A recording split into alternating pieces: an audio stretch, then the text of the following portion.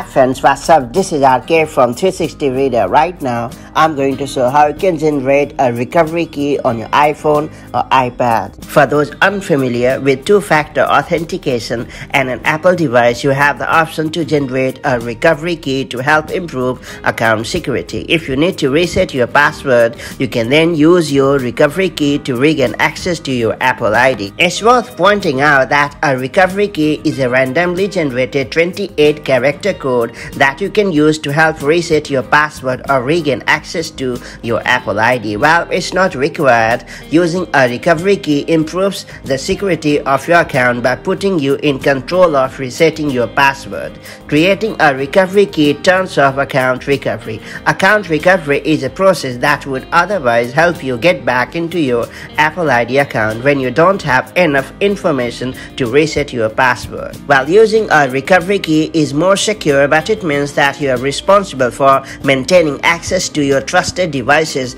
and your recovery key. If you happen to lose both of these items, you could be locked out of your account permanently. With that in mind, it's important to keep your recovery key in a safe place. You might want to give a copy of your recovery key to a family member or keep copies in more than one place. That way you always have access to your recovery key when you need it. That all being said, let me show you how to create a recovery key on your iPhone or iPad. Before getting started, make sure you have subscribed our YouTube channel and hit the bell icon so that you won't miss any update from 360 Reader.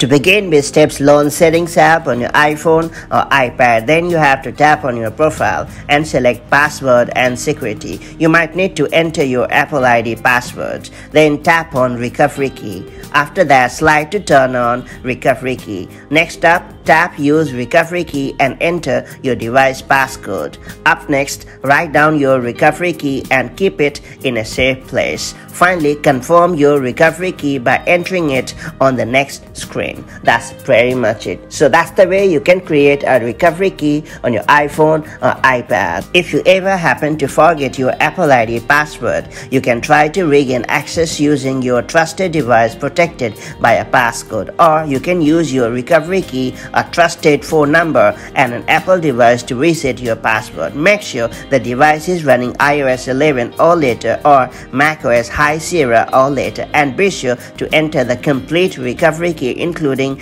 uppercase letters and hyphens. If you ever want to stop using a recovery key, follow the same steps above and then slide to turn off recovery key on your device. That's pretty much it. Hopefully you have found this guide helpful. Now that you know how it works, make the most of it to enhance the security of your Apple ID. And I'll see you in the next video with more such helpful tips and tricks. Till then, have a great time. Bye-bye.